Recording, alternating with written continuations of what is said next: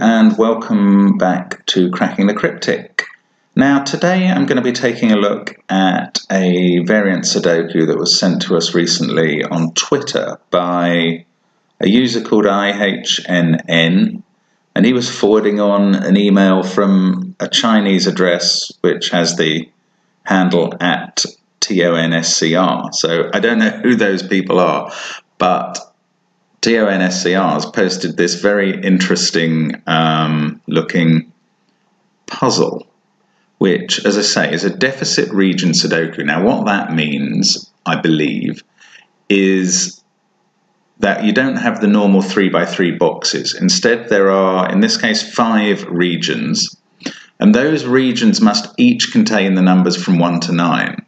Now, that's quite useful for the 3 ordinary 3x3 boxes in the grid, but much less useful for the other enormous 27-cell regions, which obviously have to contain all the numbers from 1 to 9. I mean, you can see that the 6 that aren't those 3 can only overlap the 6 that aren't those 3 by 3, so all 9 must be used. So that's a fairly useless constraint except for the 3 3x3 boxes. Now, what does remain the same as with a standard Sudoku is that each row and column must contain the numbers 1 to 9. So let's hope we can use that information and crack this. Now, the oddity here, I think, in a way, is that there are fewer givens than in a regular Sudoku, and yet there is fewer help in terms of regions. So that's quite peculiar. I mean, I also noticed that there's only 1 8, 1 9, 1 6, and no 4s at all provided. I have a feeling this is going to be a very difficult challenge, but let's have a look. So we can start with these 2 2s here. Now, they rule out 2s from 6 of the cells in the central box, so we can put a 2 in the other one. That's useful. I'm not sure. Oh yes, 7s as well. That 7, and that 7 all operate on this box so that we can fill in a 7 there. I suspect there's not going to be all that many other immediate numbers we can put in this grid, but there are quite a few 7s, aren't there? So where does a 7 go in this box? Well, again, actually, we do have 3 very useful 7s placed, so we can put a 7 in there. And now, where else do 7s go? Here, there must be 1 in one of those 2. Now, I'm going to have to be very careful with the notation. Normally, I'd use Snyder notation, which marks where numbers must be within a region, but that won't really work in these 2 big regions, so I might be using slightly different. So I could use here, for instance, 7 must be placed in one of those 2 cells, but we don't necessarily know which one yet. And where's the 7 in column 6? It's either, in fact, it must be here, mustn't it? 7 is ruled out by these 7s that we have placed. 7 is ruled out of every space in column 6 except that one, so that actually resolves these 7s. And I think we must therefore have all the 7s placed in the grid now. So that's something, and that one's helpful in another way because of these 2 5s. Where does the 5 go in this region? Got to be there. But is there much else that we can conclude? Wow, there really isn't a lot else going on, I don't think. So let's try filling in some restrictions. So 2 and 2 there, one of these must be a 2. 6 there, one of these 3 must be a 6. In this box down here, 3s must be there, 5s must be in one of those. What else have we got?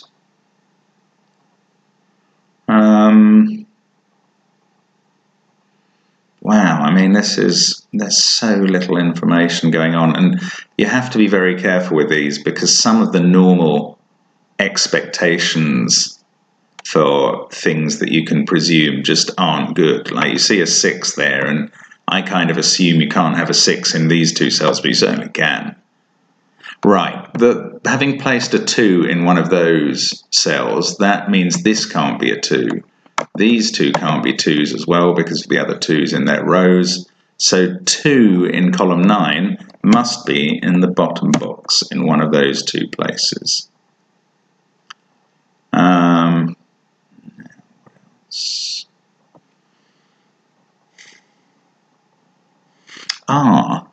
Yes, by the same process of elimination, we've got a 5 in one of these three, and that stops there being a 5 here. In this column, 5s are also blocked from all of those cells. So in fact, there has to be a 5 here. And that is quite interesting. Now, imagine there was a 2 in this cell. Where would 5 be in this final column? It would have to be here. That would be a 5. And that is interesting because we need to get 2 5s in both column 4 and column 5. And with a 5 here, 5s are ruled out. Remember, these are a 5. They include a 5. So 5s would then be ruled out of all of those cells, that one by the 5 in column 9, and those. We'd have to put 2 5s both in the same box, and that's not possible. So by that process of elimination, this cannot be a 2, and indeed that must be the 2 in column 9. Crikey, I mean, that's complex. In fact, what that means about 5s is very interesting.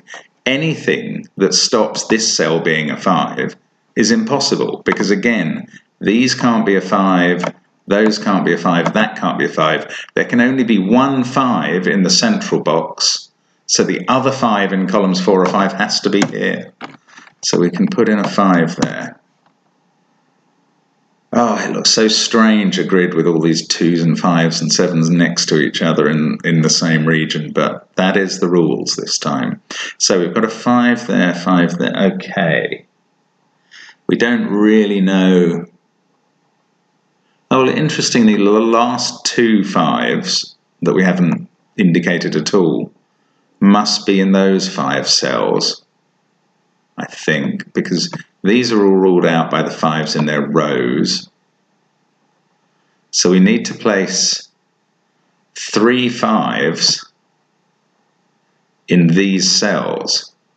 And that's quite good because only one of them is in column 9. So the 5 in column 9 must be there. That can't be a 5 because that's a box. So we're going to put 2 5s in those cells. I don't really know how to indicate that in notation, so might just try and remember it, to be honest.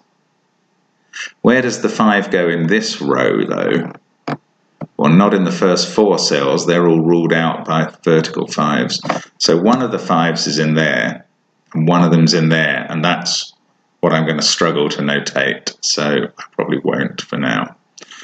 But might be worth remembering that when we come back to look at 5s later. Now, how does that help us? This principle of fitting 2 things in might be interesting elsewhere. But I'm not quite sure how to use that yet. These must be 9, 4, and 6, but I mean, those are numbers that have virtually no restrictions on them anywhere, so I'm not sure it's going to help me to notate that particularly at the moment. Oh, look at this, this has been available for a while. 2 3s there helpfully mean the only 3 in the central box has to be there. That's good, I think. Although, yeah, that's ruled out all of these from being 3s. Not sure if that necessarily helps us. 3, 7, 1, 8, 5, 6. I Now, what else could we pick up? Where does it... Oh yeah, we've got quite a lot of 2s in, and they're ruling out a lot of positions in the bottom row. Remember, this 2 rules out both of those positions. Those are all ruled out by the 2s above them. The 2 on the bottom row must be there. That's nice. The 1 on the bottom row must be in one of these 2 cells. 76, 2.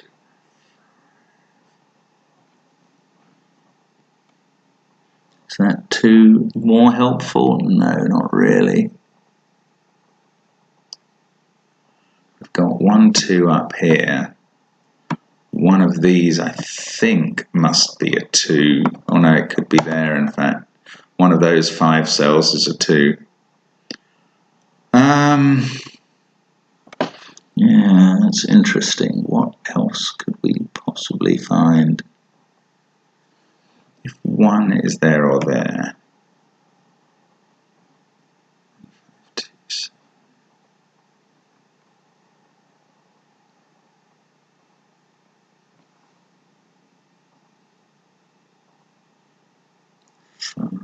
No, can't see. Can't see quite what to do next. Where does 1 go in this row? Row 7. Not here, because of the 1 in the box. Not here, not here. So 1 must be either there or there.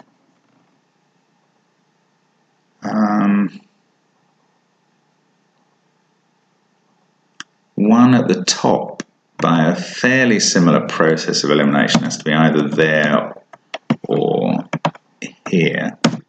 Again, that 1, and that 1 rule out all the other possibilities. And 1 in this row, well, there's 4 possibilities for that. I can't really distinguish between.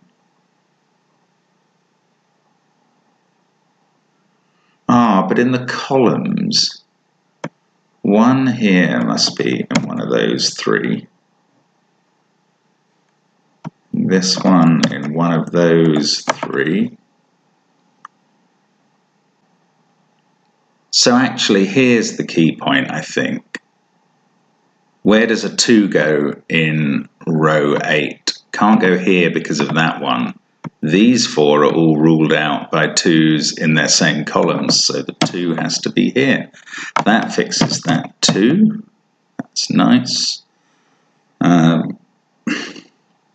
What else have we got?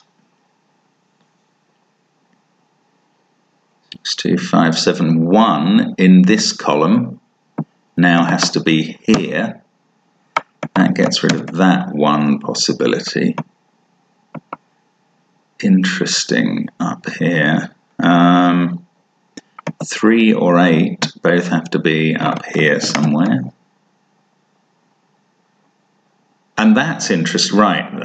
The reason I've put 3 or 8 in there is in column 2, this cell is ruled out from being 3 and 8.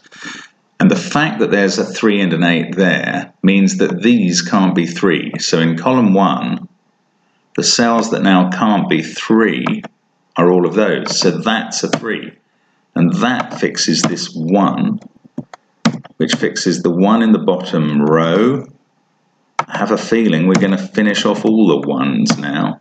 No, that is a 1. That's the last place left in the top. They're not 1s.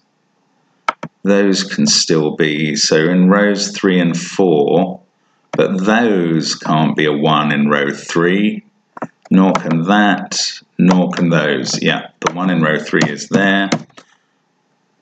And the 1 in row 4 must be in the first column. So that's all the 1s placed. Wow, I mean, this is a really interesting puzzle, the way it all feeds on itself. 9 in column 4 must be in one of those 2. Don't know which one yet. That has to be 9 or 4. Oh, look, 2s. 2s in columns 1, 2, and 3 are ruling out those 3 cells. So those have to be a 2-5 pair there. These are 6, 4 and 9. One of those is a 6, that's a 6, so that's a 6, and then we've got a 4, 9 pair. 3s in column 3 are ruled out of all of those, so 3 goes in there. That stops that being a 3. 6, 7, 5, 9 could be there or there, and the other 3 are 8 and 4 in some order, but I don't know what order.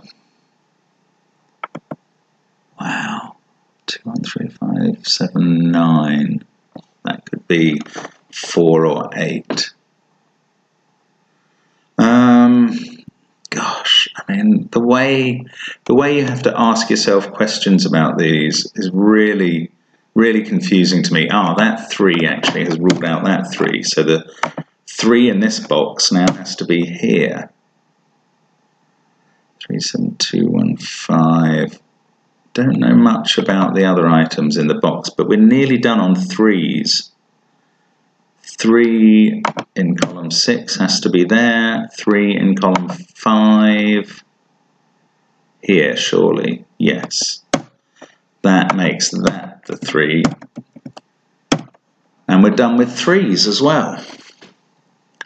So now, I think we may have done all of 1, 2, 3, 5 and 7. So we're just left with those items that we've got only one given of, 9s, 8s and 6s and 4s, where we got no givens. Oh no, look, we haven't finished with 2s and 5s.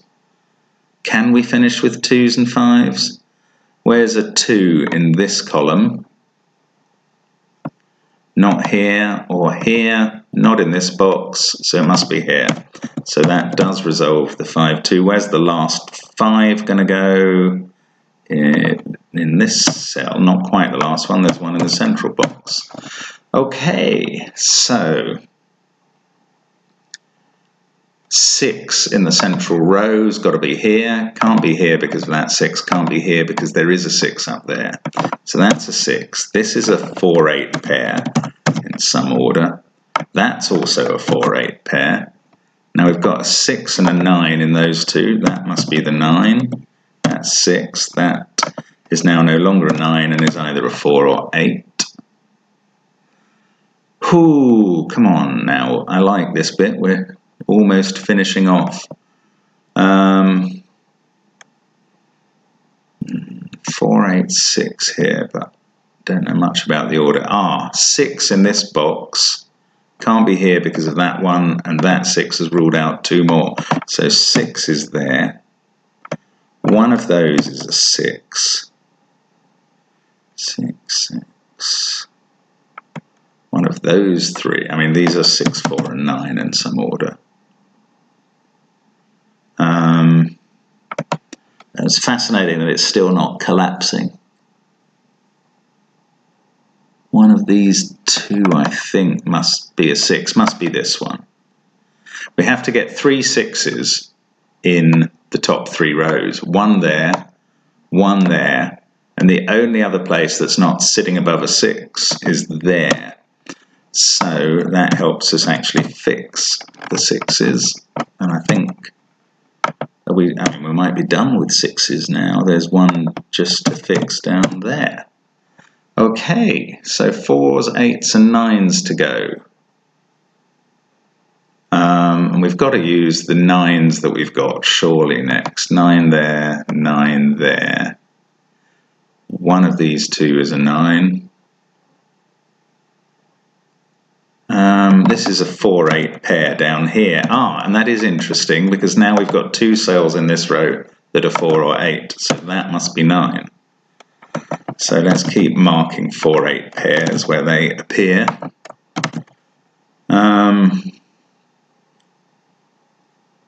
So this isn't 9, this isn't 9. The 9 in the bottom row is here. That's another 4, 8 possibility. That must be 9 now. That's not 9 anymore. Not sure whether it's there or there in row 3.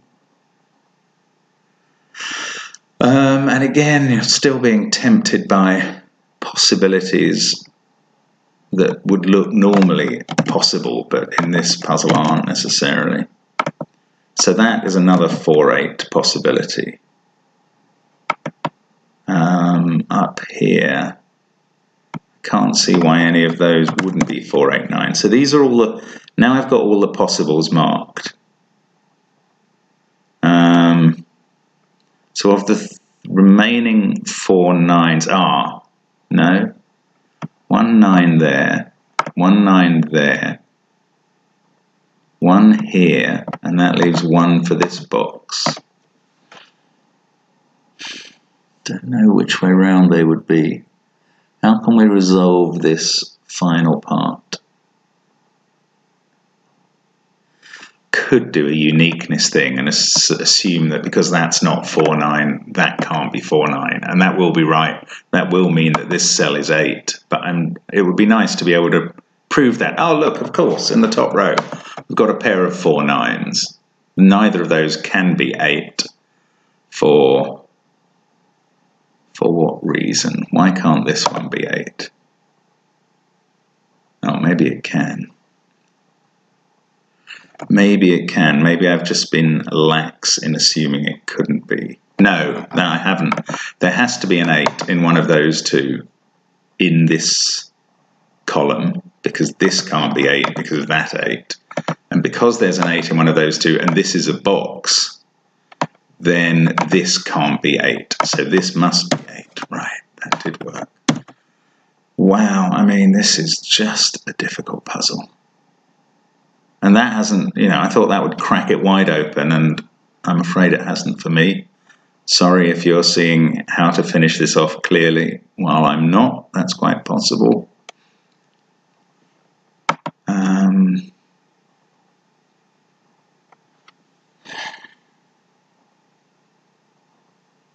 This is so weird. If this, maybe I need to do a logic chain. Surely not at this stage. Oh look, yes, column 1, that's 4 9, that's 4 9, so that's the 8. Okay, so now we can start disambiguating all the 4s and 8s. Thank God.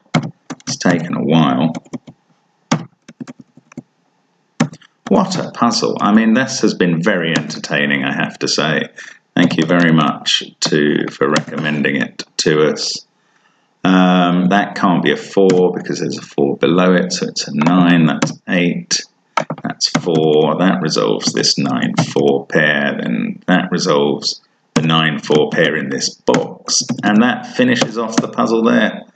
What a ridiculously difficult puzzle. What a really clever setup. I mean, who came up with that idea that that might work? Impressive. I hope that was of some value to you. It's a very interesting puzzle. I've never known deficit region be quite so interesting. Normally it's on a smaller grid in a 7x7 or an 8x8, but that really was tricky. Thank you for watching. I hope you've enjoyed that. I hope to see you again soon on Cracking the Cryptic. Bye for now.